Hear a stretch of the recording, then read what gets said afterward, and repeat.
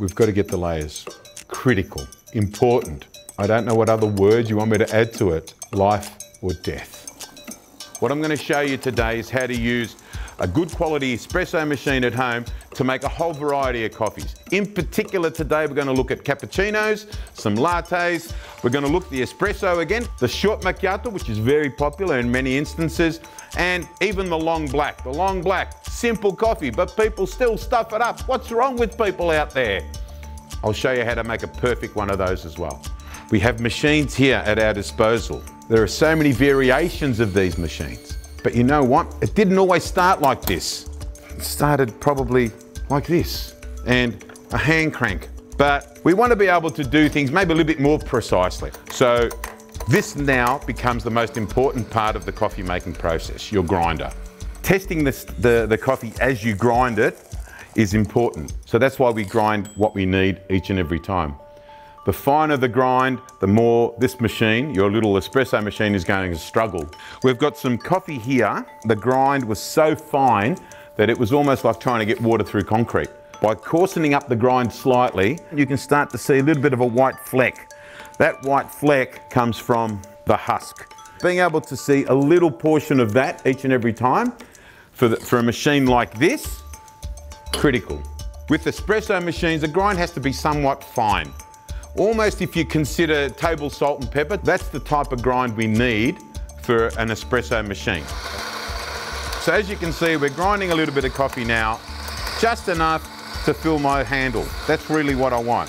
What we're going to do now is use this hand tamp to flatten the coffee, press it. But in many instances, people press down really hard. So what I'm going to do is just place this on top very gently, make sure it's level. And now, I'm not doing anything, gravity's doing everything. All I'm going to do is polish the surface by twisting my tamp. As I do that, I push a little bit of coffee up into the inner walls. What I want to do now is get that coffee down by just tapping the side, making that coffee fall down onto the surface and then polishing the surface again. In every instance, I'm not pushing down at all. If I've done this correctly, and this coffee's fresh, by turning this upside down, it should stay in there. And it does. We've got our coffee in our handle, ready to now attach it to the group head. That's warm, but we need to warm it through even more. Just run some water through the group head. That'll clean it from any previous coffees, and then it'll warm it up. Then putting the handle in is also very important. About 45 degrees from the starting position, pull it to the right to lock it in, and as it gets to that point, make sure it's tight. We are now going to actually measure what 30 mils is. 30 mils is the standard for one shot of coffee, but let's measure it. What we want to see now is a nice flow, a nice crema being formed. It should be taking somewhere between 20 to 25 seconds. At that point in time, you can then manually turn it off in this instance for this machine. This is what 30 mils looks like. So when we measure it, we're doing it for a reason, to start to create consistency in the way we make coffees. Consistency is king in this business. So we've got approximately 30 mils in our little shot glass. That also transfers to being the base for the majority of the coffees. We're now at the point where I'm going to make you a cappuccino and a latte. We're going to start adding milk to our espresso shots. But this time round, we're going to put our coffees into a big cup and a big glass. We're making a cappuccino and latte. Same time frame, exactly the same process when making our coffees. Now I'm going to give the machine some time to regenerate, build its power levels up. So I'm going to turn it on to steam. There will always be some water that comes out of your steaming wand. So always expel the water first. We don't want that water going into our milk, we want to steam the milk. Now, we've got a couple of different size jugs that we can use. This is a 300 ml, this is a 600 ml. In this instance, try to avoid using this one, by the way, because it actually steams up really quickly. Small movements, incorrect movements, create really bad results. So this one, the 600 ml, will give you a lot more time and will allow for some inconsistencies, but generally speaking, the results are better.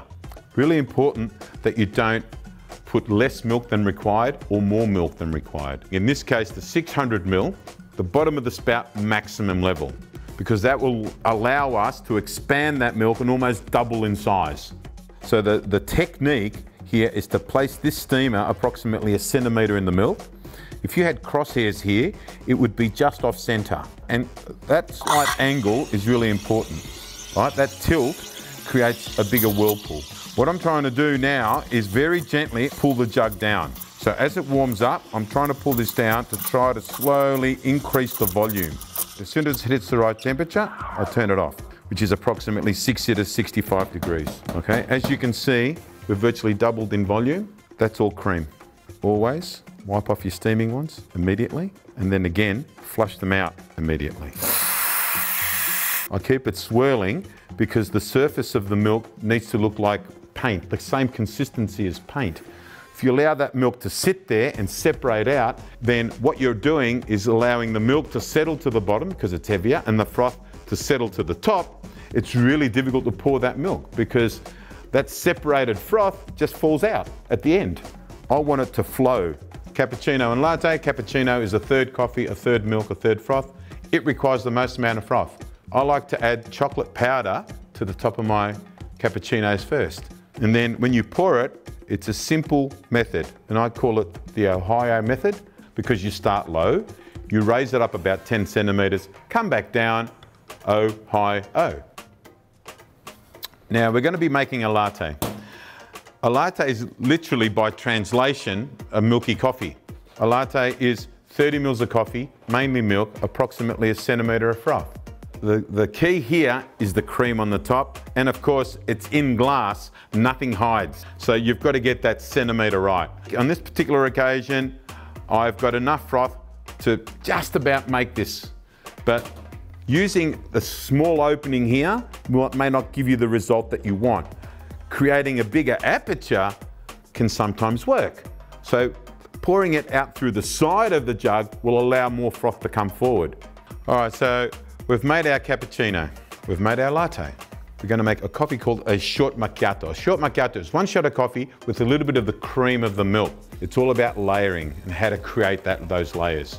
Short macchiato drinkers are very fussy about the layers. We've just put our coffee shots into our little demi-tasse glasses. What we're going to do now is add some of the cream of the milk. I've just steamed up a little bit of milk, but I'm not going to use the actual milk component. I'm going to use the cream. And all I'm going to do with my little teaspoon is skim the cream off the top before I place it into the middle. Macchiato comes from the Italian word to stain or to mark the top of, which is what we're doing with just the cream of the milk. So it'll need 2 or 3 of these little dollops into the same spot before you get the result, which is the layering. The heavy part of that cream, which is the milk, will start to suspend itself in the coffee and create those 3 layers. We've got to get the layers. Critical, important. I don't know what other words you want me to add to it. Life or death. One of the final coffees I'm going to be making for you now is my favourite coffee, the long black. Again, Italian based in terms of its name, the lungo. The lungo is a longer pour. With the long blacks here, we add water, hot water. We add the water because an extraction of coffee is approximately 30 mils per shot. So in this case, 60 mils of coffee is going to go in here. So it's a double shot of coffee. But 60 mils will not fill this cup to the appropriate level. So the hot water component has to be approximately somewhere between 60 to 90 mils of water, depending on the size of the cup that you use. So all I'm going to do is add hot water to my cup first. So this is approximately 60 mils of hot water into my cup. We're now going to add our coffee to this. Same routine, nothing changes. And then you run both shots of coffee into the cup. And now you have a long black. It should have a beautiful crema layer, consistent all the way across. Even long black drinkers deserve to have their coffee made correctly. I'm a long black drinker. You make me a bad coffee, I know where you live. Okay, so we've had a big day of making coffees. We've got our cappuccino, always served in a cup, 30 mils of coffee, probably a third milk, a third froth. Lattes, again, same amount of coffee, 30 mils, 130 to 150 mils of milk, and approximately 1 centimetre of the froth. And the short macchiato, which is again, made with a shot of coffee, 2 to 3 teaspoons of just the creamiest part of the froth, and my go-to coffee, which is the long black, but please make sure you make it correctly. Half a cup of hot water first, 2 shots of coffee on the top. All of them need to look correct before they taste correct. But the one thing I want you to do every single time you make a coffee is do it with a smile on your face and love in your hearts. Thanks guys, see you next time.